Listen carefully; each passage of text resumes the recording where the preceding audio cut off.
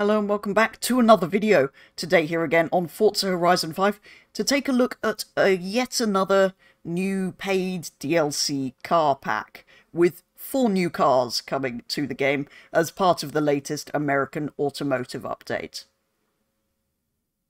So to get hold of this brand new car pack, the easiest way is to go to any festival or house location in the game, go to the buy and sell tab, go to car packs, and then here you should have the American Automotive car pack, consisting of the 4 brand new vehicles, the 2020 Chevrolet Silverado LT Trail Boss, whatever that is, the 2023 Czinger 21C, which is probably the one I'm most excited for, the 2017 Saleen S7 LM, which happens to be in Motorsport and you can drive for free, and the 1961 DeBerti Ford Econoline shop rod. As well as the car pack, this update brings with it 4 new sprint routes. This one, the Linea Costera Sprint, the Aerodromo Sprint, the Marigold Sprint, and the Vista Del Mar Sprint, which are the routes you're going to be seeing these cars running on in the background. Let's start with the Linea Costera Sprint in the Chevy pickup truck to get it out of the way straight away, as it's of no interest to me whatsoever. I have no idea what this thing is, so I did a quick search, other than it being a truck of course, and it would appear the Trail Boss is essentially an ultimately off-roadified version of any given Chevrolet truck. This one in particular produces 420 horsepower and 624 torques from a 6.2-litre V8 engine, because of course it does, and is of course also all-wheel drive, and incredibly heavy at well over 2,000 kilos in weight, putting it in C-Class at 561 PI from standard here in Forza. On this sprint route though, I was surprised it didn't handle worse than it actually did, and it slowed down a lot faster than I expected into the corners as well. On a couple of occasions I thought I'd braked way too late and I was going into the wall for sure, but somehow it did slow down and make those corners. Despite saying all of that though, it's not exactly great to drive from standard being a truck.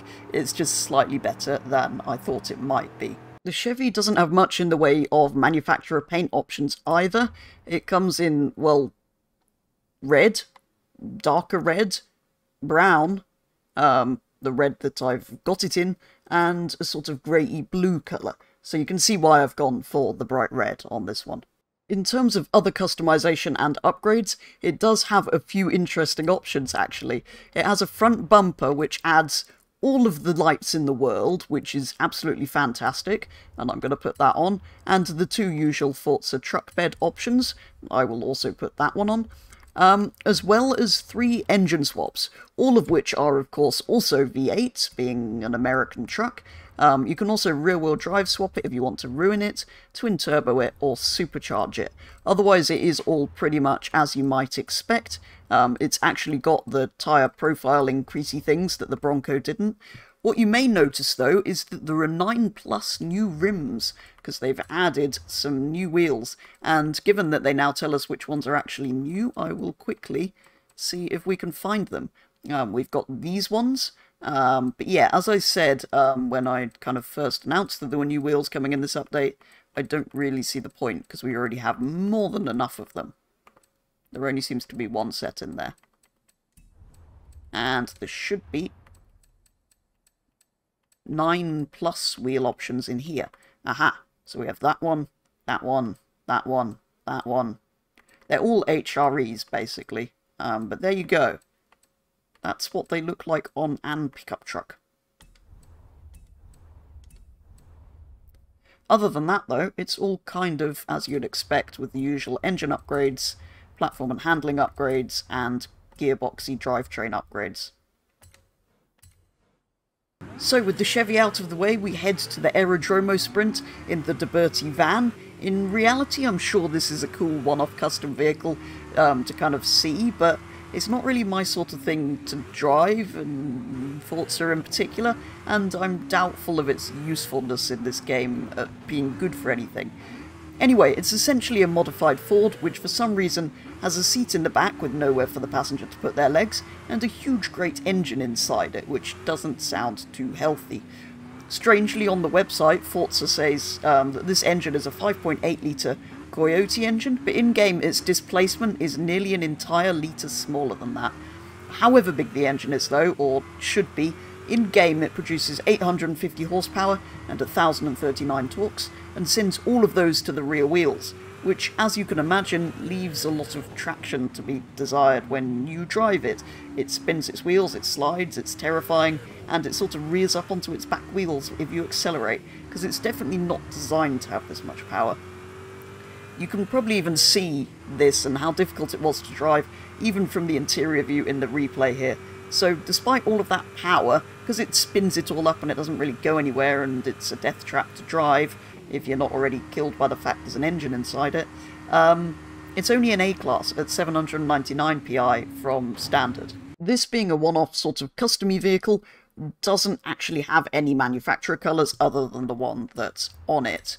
In terms of aero and appearance, we just have the usual Forza aero, including the hatchbacky rear wing, which looks absolutely horrendous. We have some engine swaps, a V8, a V10,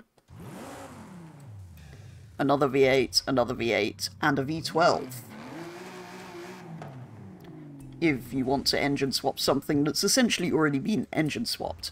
You can also all-wheel drive swap it, which is probably a good idea to not crash it quite so often, and give it more power for some reason, which I am not going to do. Other than that, though, it is all kind of as you'd expect. There's all of those new wheels that I showed you on the Chevy. Apparently I haven't scrolled through them all, so I should probably do that to get rid of these clicky tag things. But then that's kind of everything. It has your usual sorts of engine upgrades, but not terribly many of them. Some platform and handling bits, and some drivetrain options. So, the two sorts of vans and trucks and strange things out of the way. Next we have, well, basically a racing car, and then, well, a supercar slash hypercar. So this one is the Saleen S7 LM, which I've taken to the brand new Marigold Sprint. Now, normally this would be the car I'd be most interested in this pack, but as I alluded to earlier, there is one major thing wrong with this car. And that's the fact it's also coming to Forza Motorsport in the next update as a free edition. So even more reason to not be in a paid pack on Horizon then. So yeah, it really shouldn't be, given this pack's $3.99 and you can drive it for free in another game that's also by sort of the same people. Anyway, once you get past that, the car itself is brilliantly crazy, producing a rather exact 1000 horsepower and 1153 torques from a 7-litre twin-turbo V8 engine. All of that is sent through the rear wheels as well, so you'd imagine it would be quite deadly to drive. To counter this, however, it has all of the downforces in the world, so it's actually incredibly stable, apart from out of the very slow turns. Allegedly, it has so many downforces that it could in fact drive upside down in a tunnel. I'm not sure anyone's ever going to try that, but apparently it will. On this Marigold Sprint, though, which does in fact have many fields of marigolds along it, so I can see where the name came from, the Saleen was insane to drive. High speed, high downforce, like I say, a few low speed corners it would step out a little bit if you got on the power very early out of the corners, but at high speed it was pretty incredible, and I can actually imagine it in that tunnel. And you won't be surprised to know then that it's in S2 class at 918 PI from standard. Again, with the Saleen being a racing car, it doesn't have more than one manufacturer colour. It does, though, have paint groups, which, as you might imagine, are, well, that bit, which I think actually looks pretty incredible in the orange. Kind of reminds me of the RX-7 from Fast and Furious somehow. And Group 2 is that middle bit and edge bit. It's kind of a shame you don't have the bit that was sort of yellow pinstripes before, if I show you it, as another third paint group option. But anyway, you have been disconnected. I think that looks amazing like that, so I am going to do that. In terms of other customization and upgrades, it does have a couple of options, actually. You may notice it has no front aero options, but it does have two Saleen wing options. One to sort of make it, well, just that lower part, that sort of ducktail bit, and one to remove it completely, making it more like the standard S7. There's no Forza Aero on the front or rear, though, which is, well, actually good to see, but I'm not going to take that wing off, because you will have a massive crash if you remove any downforce from this thing. You can also, if you really want to, change it to a racing V12, or all-wheel drive convert it, or both, if you want to ruin it in either or both of those ways. Apart from that, it's kind of as you'd expect. There's rear track width. Interestingly, there's only tyre width for the rear tyres. You can't increase the width of the front ones. It's also... okay, it's on semi-slicks from standard. That makes sense. And it has all of the, well, some of the usual engine upgrades, platform and handling upgrades, and drivetrain upgrades that you might expect. And finally, we head to the Vista Del Mar Sprint in the maddest car here.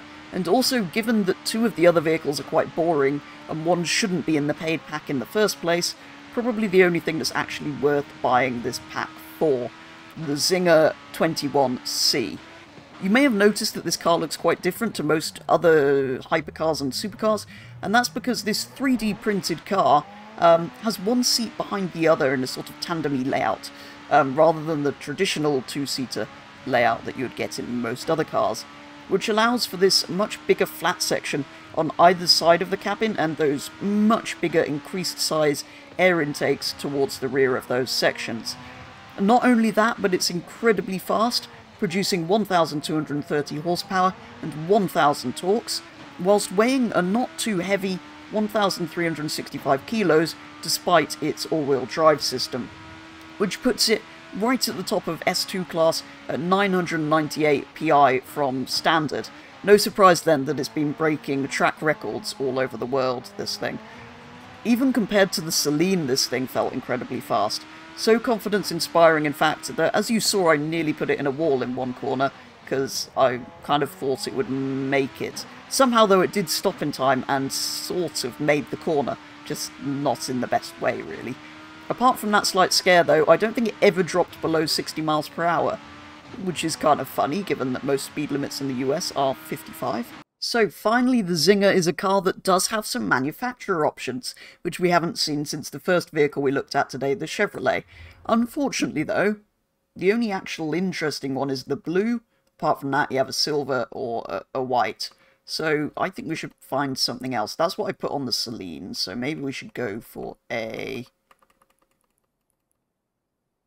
yellow or a purple. Hang on.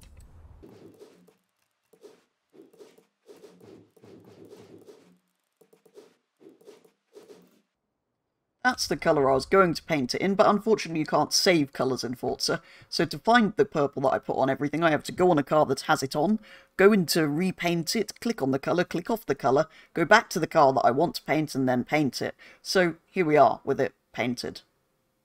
As the Czinger is already quite so mad, though, there's not a lot you can do with it. As you might notice, aero and appearance isn't there at all. You can rear-wheel drive swap it, but there are no engine swaps. You can put better tyre compounds on it. It's already got semi-slicks from standard, so there's not even a lot you can do there. You can, of course, do wheels and front rim size, but not rear for some reason. Other than that, though, you've got a few drivetrain options.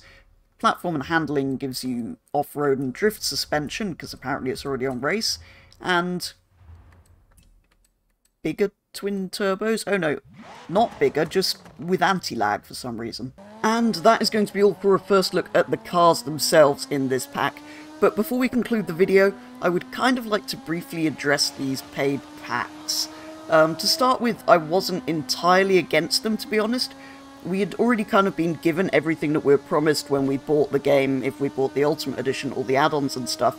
And given the longer lifespan of recent Forza Horizon games, they did need some way of bringing the money in until the next game comes out. Okay, so we kind of understand why they've done it. Fine, okay. We may not all agree with that, but equally we don't have to buy the pack if we don't want the cars. For the first car pack, the Horizon Racing car pack, with 4 new to Forza cars in it, priced at just $3.99, I was happy to pay for that. But then 2 months later, the Italian Exotics pack arrives, which has more cars in it, but it's priced at the more expensive $7.99, here in the UK at least.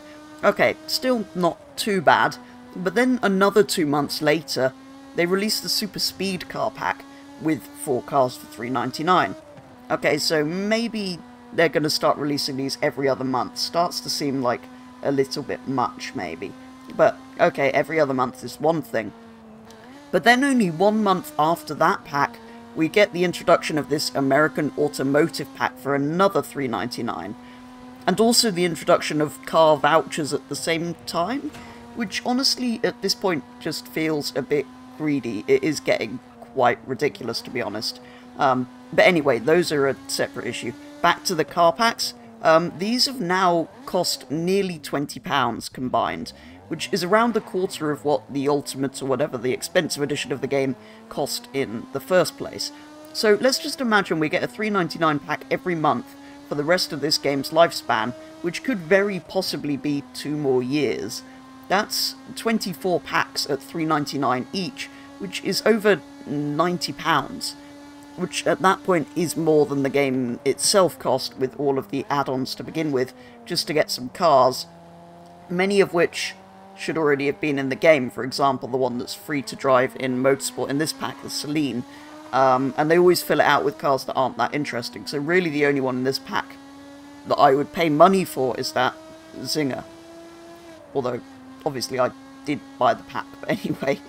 I would say more like every 3 months would be a little bit better, but ideally if they're going to charge for cars, I would really only expect these to be more like every 5 or 6 months, with kind of more of these new cars as free playlist prizes and less of them in paid packs. Particularly things like, for example, the Saleen that shouldn't be charged for because it is in the Motorsport game for free. So things like that should be in the playlists, and then they should release the packs less often, every 5 or 6 months, if they're indeed going to carry on releasing them. Anyway, short rant about car packs over. That is going to bring an end to today's video. I have actually really enjoyed driving, well, most of these cars, despite the few issues that I do have with them and with the packs in general. The Chevy truck I'm still not all that interested in, but it did drive slightly better than I expected. Has some cool options with those light bars and stuff on the front. The Ford Econoline van is absolutely mad. I was actually quite surprised by how much I enjoyed that thing, so I am kind of glad that I've got hold of that one, and kind of makes it a little bit more worthwhile, I suppose. The Saleen, I still maintain, should not be in a paid pack, because we can drive it for free in Motorsport in the update next week, and the Czinger was crazy, entirely mad, as I expected. So for this and the Ford van, I would say it probably was worth getting hold of the pack. But yeah, like I say, they really need to be releasing these far less often if they're going to be expecting us to, well, keep buying these. But anyway, do let me know what you think of this car pack and of the whole situation with car packs in general. But for today's video, taking a look at these 4 brand new vehicles, that is going to be all. So thank you very much for watching, and I'll be back with the next one very soon.